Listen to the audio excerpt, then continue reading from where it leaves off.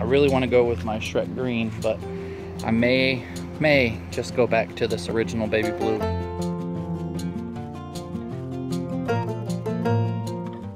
Okay, so I've decided I'm going to work on this thing and get it running, so I'll have it back, because I have a plan to put a bed on the back of it. So I'm just going to take everything off. I may go ahead and paint it as well, but I need to tear the motor down to find out what was really wrong with it. So my son didn't really remember. He just said it's quit working. He did say he thought he saw smoke.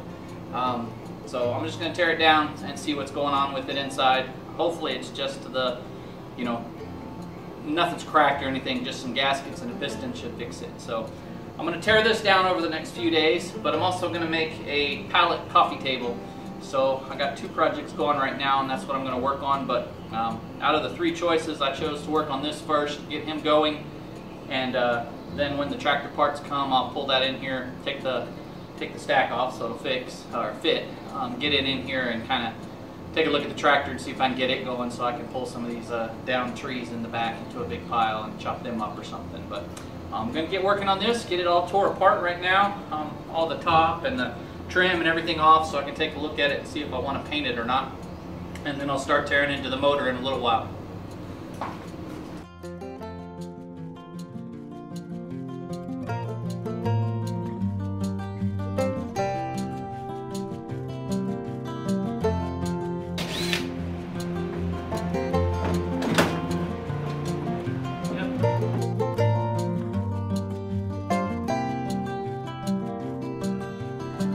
Have my son power wash it tomorrow while he's off. Just power wash the whole thing, even the motor, because I am going to rebuild the motor too.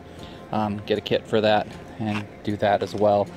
I'm still deciding on what color of paint I'm going to use. I really want to go with my Shrek green, but I may just go back to this original baby blue, kind of keep it real.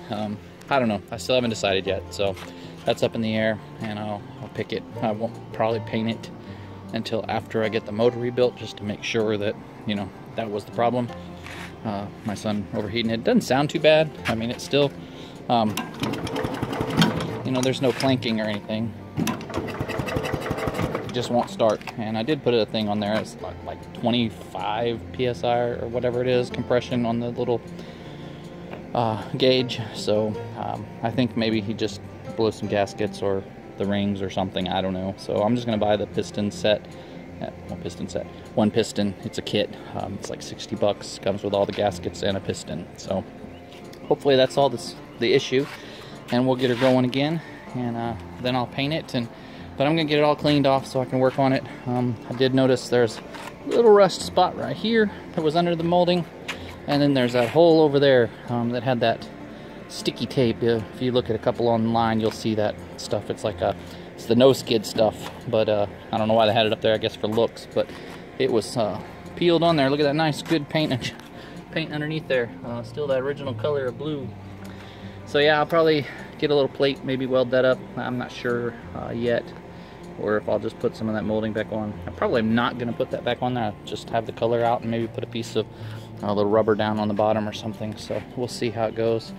I'm not real sure what I'm going to do yet. There are some, you know, dents and bangs. I've seen a lot of people that don't put the little pads back on here, so I may not do that either. I may just fill all these holes and paint it. So I don't know, stay tuned and we'll see how it comes along. Hopefully more next weekend.